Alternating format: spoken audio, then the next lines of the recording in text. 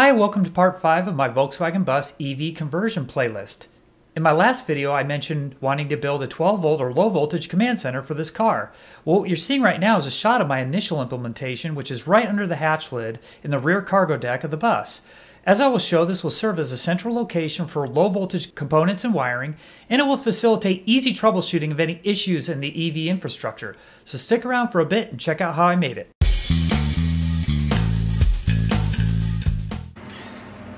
Alright, so I got my board mostly fabricated, but before I paint and seal it and finish it off, I want to make sure I can install it, and I've got all the holes drilled and it's ready to install before I then go and finish sanding and painting it.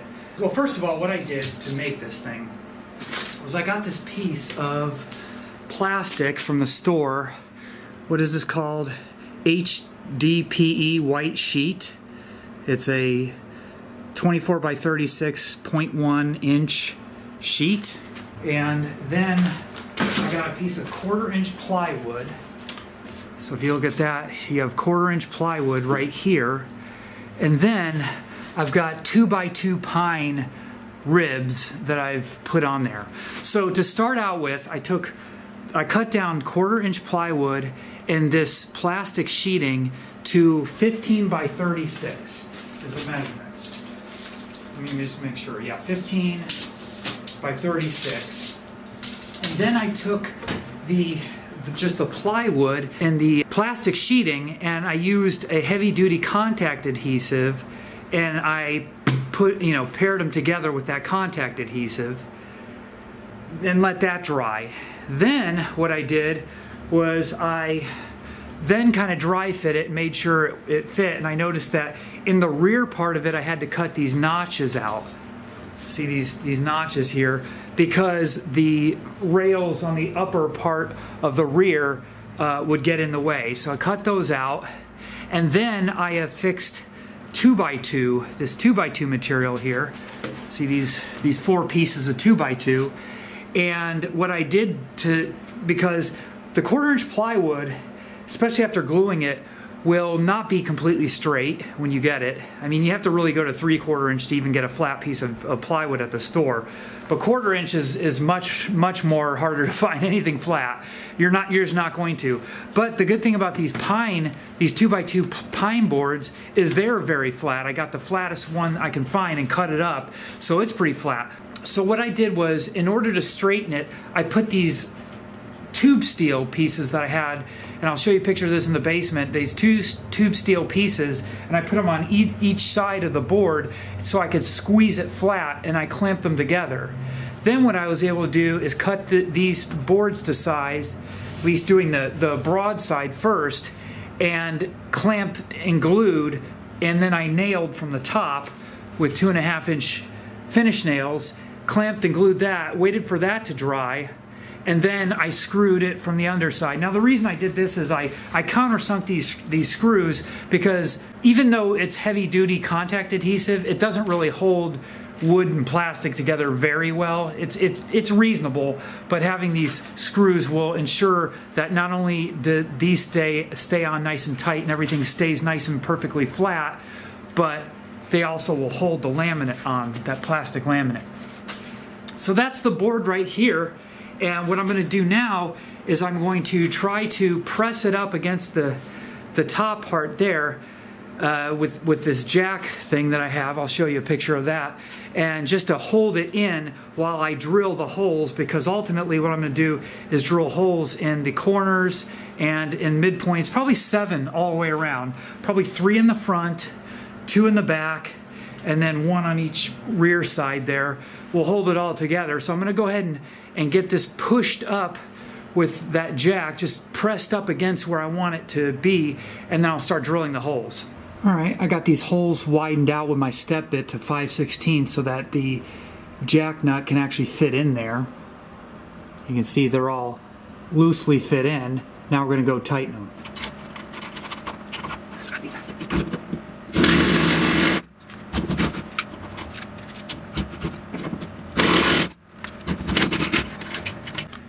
Alright, all those jack nuts are installed, and yeah, like because they're hanging out, you do have to grab them with pliers in order to get them started.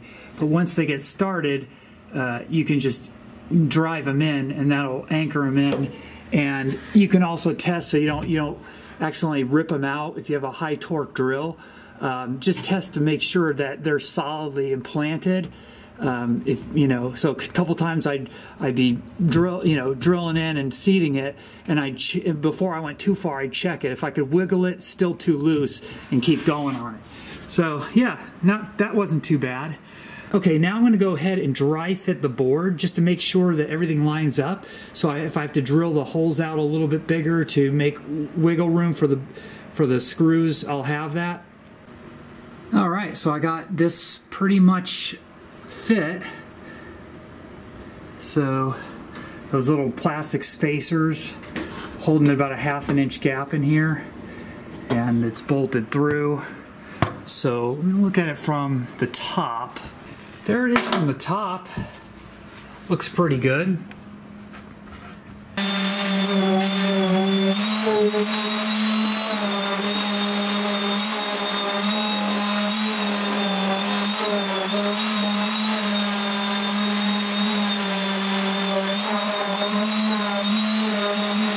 Alright, so here we'll have an update on our command center board, and as you can see, I've got it sealed and painted. I put a couple coats of primer sealer and a couple coats of paint. I also went ahead and drilled out some 1-inch holes, 2 more in the back, so we have 4 places to run cables out in the back, and then 2 in the side here to run some cables out the side. You'll also notice that I have this guy right here that's actually mounted through the bottom. This is a battery cutoff switch, and I figured that's going to just hang down there, and this is one of those battery cutoffs where you put the little key in and it can turn the battery on and off. And the reason I like that is because basically I just did a cutout and it fits perfectly inside this 1/4 inch plywood here. What I like about this is it provides a little bit of strain relief, so if I go out, I've got this like 3/8 this cable here that I'm going to cut up and put some more terminals on. Or I can go ahead and run it right off of here and run it out, and that way this will provide kind of the strain relief if anything knocks against the positive cable. And then I can run a second cable from here to the terminal block, that positive terminal block. So that's installed. I've got a couple of these LED lights. One's a thin one, and then one's a kind of fat one. I found this at a auto store, and they're both 12 volts. No switches on them, but I think what I'm going to do is I'm going to mount this one into the inside here, and then mount this one on the underside, and have a switch run to them. And that way, I'll wire it to constant power, and I switch it on. I can switch these lights, and this light will glow this area here, and then this light will light up below it in the engine area. So that will be a nice little feature. And so what I need to do now is just kind of lay out all the components here. You see I've got these fuse panels and things like that, and the terminal strips. Likely what I'll do is I've got my positive and negative terminal strips here. I'll probably put them like around here, and the only things I need to anchor all the way through obviously are the battery terminal lug, anything that's going to have maybe some stress or some large cables on it. So these will be bolted all the way through, and probably the rest of everything can just be screwed in, you know, like these things, and relays and fuses can just kind of be screwed in from the top just with like little 1/4 inch wood screws. So I'm going to go ahead and try to do my best to organize this. I want to do as much as I can inside because the temperatures have fallen drastically and it is very, very cold right now. So as much as I can get done on the inside, I will, but I won't be able to do all the cable drops until I install it because I really want those to be measured a little more accurately. I'm going to go ahead and install that and bring it back in once I have a good layout. And here it is in progress. I think I've got about as much of the wiring and component install done as I can being inside without being in the car. To start with, I got out all of my stuff. I've got like a 100 drawer cabinet that's as tall as me in my basement that has 100 of these drawers, and I keep all my parts as organized as I can. And I keep as much stuff as I can. So ring terminals, spade terminals, female terminal disconnects, everything from 22 to 18 gauge, 16 to 14 gauge, and even 10 to 12 gauge. And then plus I've got ring terminals that go from 10 gauge up down to 4 gauge in different sizes. Sheet metal or wood screws, sheet metal screws, machine screws, you know, all that stuff, and just tons and tons of wiring. I have a whole box of wires. I made a small dent in it, but I just keep everything I can and strip anything I throw away of good useful wires or hardware, and that's how I'm able to collect all that, and it doesn't cost as much. All right, so let's go over a little bit of what I've done here. So first of all, if on the back side, I've mentioned that I installed that battery disconnect, but I also installed this little LED dome light and popped the wires up in a little hole up through there. The only two things that are bolted all the way through are the terminal blocks, the distribution blocks. So that is actually bolted all the way through because they probably have the most heavy-duty cables on them. Everything else is just screwed in, and it seems to hold it down just fine. If you have any questions about these things, as far as where you can buy them, there's links in my part 3 video. The only item that I didn't provide a link to is this, and this is a little bit new, and I just decided to add it into here. This is a Schumacher SC1300. I'll provide a link in this video for this. It's a 1.5 amp battery maintainer, and it's for the 12 volt battery. So the idea behind this is, if you store your car, for example, my last EV was a Triumph Spitfire, and I had to store it because I had no way to charge the lithium batteries in the winter time when it got below freezing, basically below 30 degrees. You're not supposed to charge lithium batteries. So I would essentially put it away for 2.5 to 3 months, and even though I would disconnect the main battery pack, and I had a disconnect for the 12 volt pack, similar to here, even still disconnecting the batteries, I had to just hope that for 2 or 3 months that, you know, nothing bad would happen, right? Or I'd have to just lift up the hood and put an external battery, you know, charger on it and go out there and check it every so often. Well, if I store this little device here, and I think it was only about $35, this will help out with that. It'll just be an onboard battery maintainer such that I can use it to just plug in the car, and I'm hoping that I can just chop this off and run this into my J-plug box and basically just leave the car plugged in. The charger on the main pack will be turned off, and I'll have the main pack disconnected. So the only thing that would stay alive is this, and I could leave the BMS active on this battery, on my 12 volt battery, so that it's monitoring the main pack and making sure nothing bad goes there, while this is keeping topped off and maintained during those winter months. So that's going to be very helpful. If this isn't like going to be your EV is not going to be your daily driver, I would recommend the same kind of setup. All right, well, let's talk about wiring. In my part 3 video, I went kind of over this whole schematic with you guys and showed you all of the pieces of it. Let's see a little bit of it in action now. Okay, so we have a couple terminal blocks here. I've got a 10 pin terminal block and a 6-pin terminal block. I got my negative distribution block, my positive distribution block, a couple relays, 12 volt relays, and then a couple fuse blocks and a large 40 amp fuse. This is for the DC to DC converter. We've got the battery positive will go, I drilled a few holes in here. As I mentioned, battery positive will come in through here, through the disconnect. The maintainer will be on this side of the disconnect, so even if the disconnect is open, this maintainer will still charge the battery, and then it's tied to the ground terminal as well. And here's our ground. Now, I told you that this is all going to be low voltage, and I don't mix low and high voltage. This will be the one kind of exception here where I will run 110 volts into this cord, but other than that, everything here is going to be low voltage. I mentioned this cabling. This is 8 cables that's going to be run under the car, and that's going to be a separate video on that. And that's going to come in through here, as well as the main battery positive that goes to the front of the car for the front fuse block. That'll go into, or these wires will mainly go into here.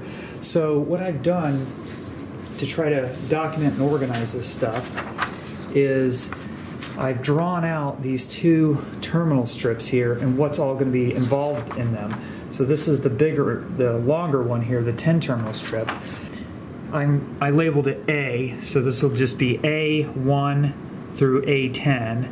So you got these all documented here, and these could change, but the first 1, 2, 3, 4, so these 4 are going to be for the throttle coming from the front of the car.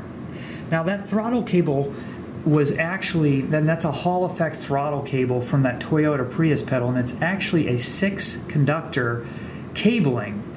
Now, a Hall effect only needs 3 conductors. It needs 3 wires. It needs a 5-volt positive, a 5-volt negative, and then the Hall effect out. And what the Hall effect out is a 0 to 5-volt signal that indicates the throttle position based on that negative. So you're feeding 5 volts in, and you're getting it somewhere between 0 and 5 volts depending on the throttle position out of it. And what it did is it had 2 redundant Hall effect sensors, so it would send a complete set of redundant wires, these 3, 5-volt positive, negative, and the Hall effects out, and it was twice, so there'd be 6 wires, 3 of them twice. What I decided to do to save those wires is just double the 5-volt positive and negative, just send one setup, and then get back both Hall effect sensors. So I still retain the redundancy in the Hall effect sensor, but I'm not sending 2 redundant 5-volt positive and negative wires. So that saves me 2 extra wires there. Then key switch will be when I turn the key on in the front, that'll send 12 volts to here. A reverse switch, that's future thing. I don't know if my controller can do reversing, but if it can, I will probably put another push button switch in the dashboard to reverse, so that I can literally let the motor reverse, so I never have to use my reverse gear on the transmission. And then a controller start button. My controller is kind of weird in that it's not just a key, it does ask for a key switch, but it also has another thing that's a start button. I could probably have just wired that the same to the key switch, but I decided to put a start button in the dash to where you turn the key on and then you also push a start button in order for the controller to go. So it's a little extra safety feature. Then I have one open cable end. And you might say, oh, that's not a lot of open. What if you upgrading in the future? Well, I still haven't really tapped into any unused wires out of the stock harness, so I can still use those, plus I'll have this one open as well. Now, the last 2 terminals aren't going to be part of this 8-conductor cable that's in the front. The last 2 are just helpful for things I'm going to be doing. So this terminal A9, and you can see I've already got that wired up, and I'll show you that in a moment. That's going to be our key switch indicator for our controller.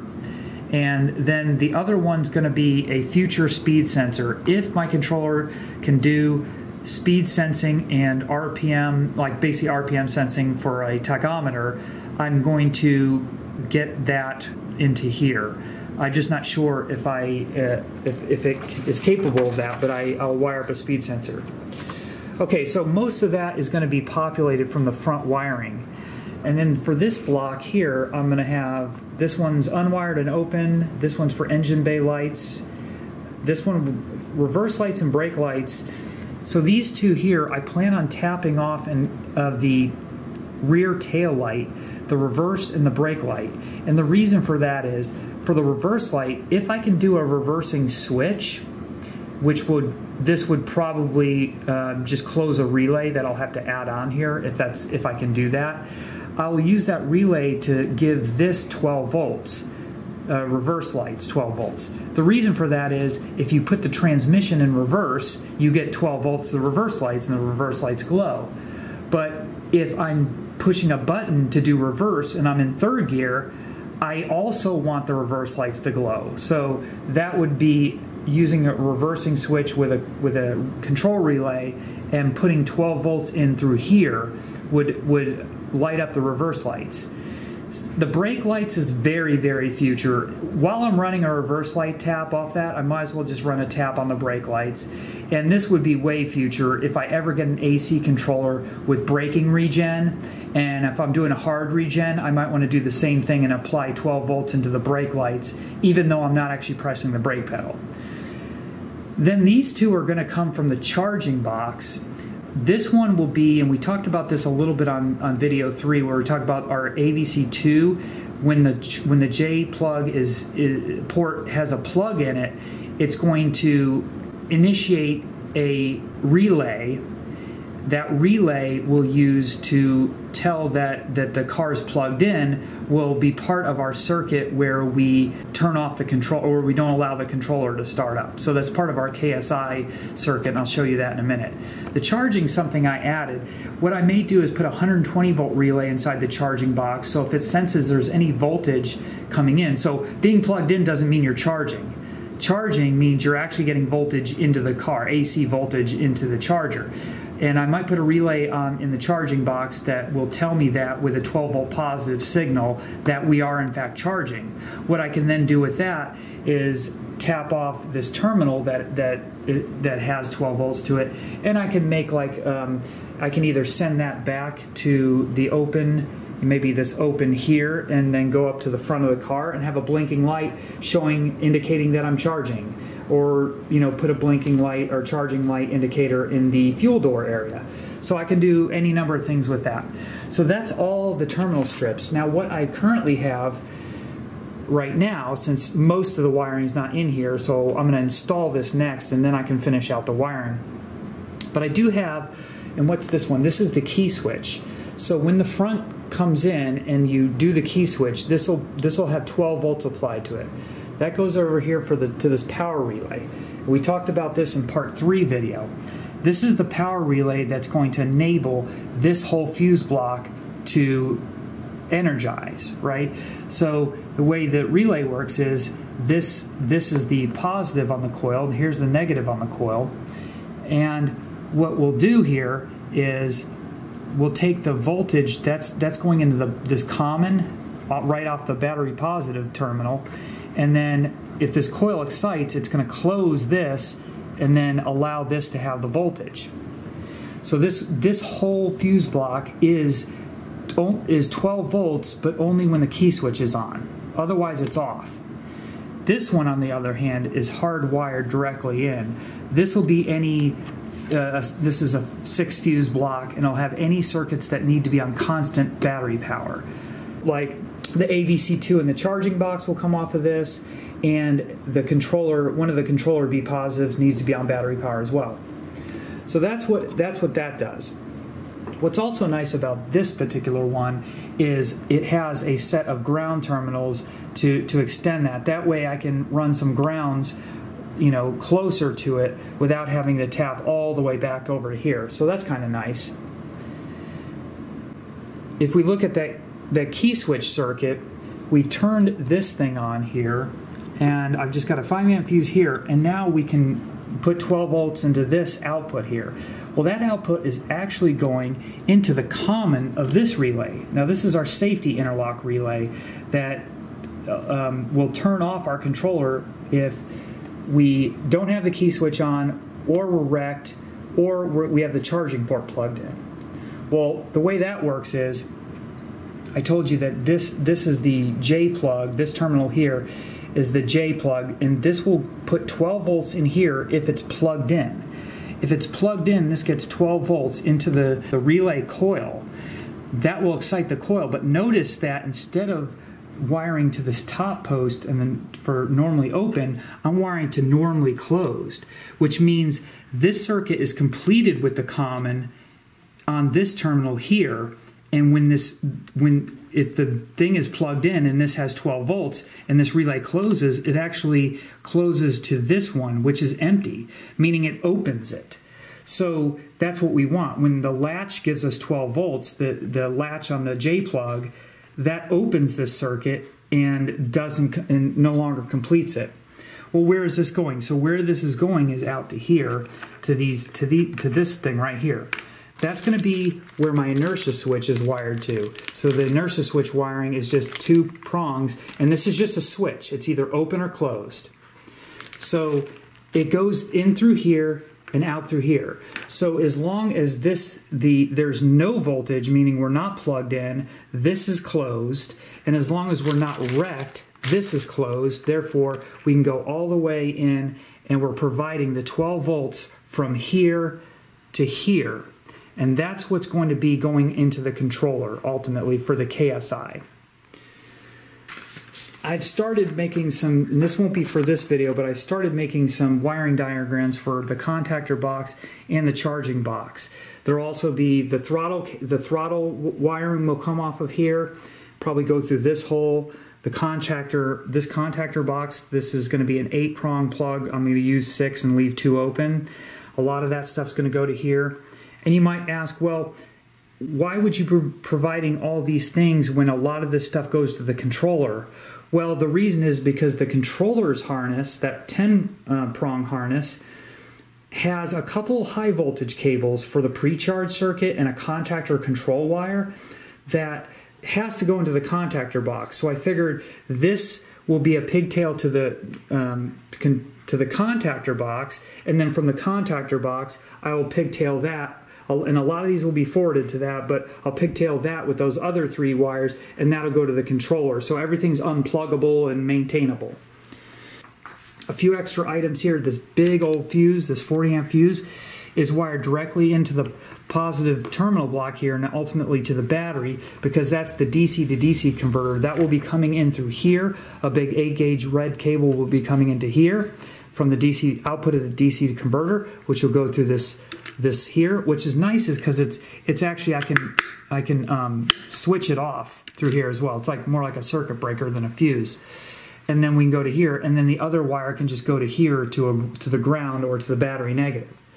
So that's the DC to DC converter input. That's going to be coming through here, as well as probably the throttle cable going to the controller will be coming out of there. What's going around here, not only will there be the inertia switch on the side here, but I'll also have a set of gauges here. And these are just some gauges that I have. They're kind of cheap, and I may replace them. But we've got a vacuum gauge, which I'll have hooked up to my vacuum thing, and a voltmeter. There's 3 wires I'm going to run to these things right here. And one is the lights, one is a volt, and the volts will come off of a fuse block right here of the voltmeter, and then another is a ground. Now for lighting, and this will be kind of the final thing, I've got lighting on a constant, just a little 5 amp fuse here, and I've got these 2 wires just kind of hanging off here. What I figured I'd do is there's going to be a little bit of like a ½ inch gap here, and I figured I'd put like a little switch on the outside like right here, and I'll show you that when I install that, and that will switch this on. So that goes from here to this block here for my lights, and this splits off, and this goes into both of these lights, this light here, the light underneath, and to the backlighting of these gauges. So basically when I switch this on, it'll turn this LED light on, the underside LED on for the engine compartment, as well as the backlighting for these gauges. Hope you can appreciate the conditions I'm working in. It is very cold today, but I wanted to get this video done before Christmas so it's out the door. So here is the installed command center here. I got my gauges put in. I don't have the tubing yet put onto there. It's just been too cold. I don't want to break it. So once it warms up, I'll connect that tubing. Got my little switch here for the lights. Here's a light, got the battery turned on. I went ahead and mounted my inertia switch on the front here because on the sides I could have made it work, but it would have been very difficult to change out if I had to switch it out for a new one, and that is a kind of a cheap one, so I want to make sure that was easy to maintain. So here's what the engine cavity looks like now. And when you look in, it does cover up a bit of the controller, but it kind of gives it a clean look. I also might redo this panel eventually. I kind of screwed it up here when I tried to kind of put it in there, but it fits nice up into these little existing kind of I think those were for that hardboard insulation thing. And so that fits up nicely in there, and I just screwed it into the wood. Yeah, so I got the battery hooked up. I've got it on my own maintainer since I don't have the Schumacher plugged in yet, just so I could test everything out. All right, here it is from the top. Again, it's not completely wired, but I did put on some of the throttle wiring. Don't pause the video and write down these wires if you're following along and doing this with the same products, because I'm not quite sure about the throttle wiring. This is my best guess, but I will test it later when I have the controller able to turn on. I ran the inertia switch out this side. You know, obviously I haven't loomed any of the wiring yet or cleaned it up because I still have a lot more wiring to come into here. But I got a lot done. I got the DC to DC converter inputs brought in. So we have, you know, the main positive and the negative going to the main terminal block.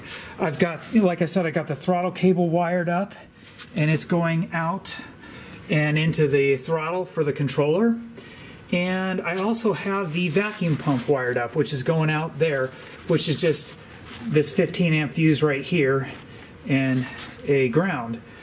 But you can see now what the advantage of this is I could just take the panel off from inside the car, and notice all I did was I took one of the little plastic nuts off the top of the terminal, the negative terminal block, and for example, if I just want to see, okay, what's happening right now, do we have, for example, power coming in, right? So I can just test right here. Yes, we have power coming in.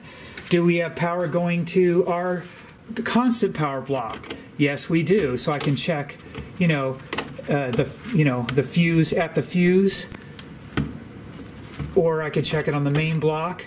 Do we have power coming into here? Well, no, because the lights aren't on, but I can also just put my sensor on the positive here and see that, no, we don't have that on because we need our key switched on. So I can simulate that and test everything out from there. But yeah, that's pretty much where I want to show you for this video. And in future videos, when we're wiring up the charging harness and the contactor box harness and the front cabling, that'll all go in there. And once I get all of that in, I'll do a final shot of this. But this is it for this video. Well, before I sign off, I just want to show you one of the other features that I did in here, and I can at least show that off. And that is the lighting switch.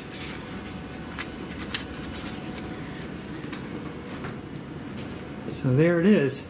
I love that light. I'm glad I picked that light. It illuminates the entire engine bay area. I love it.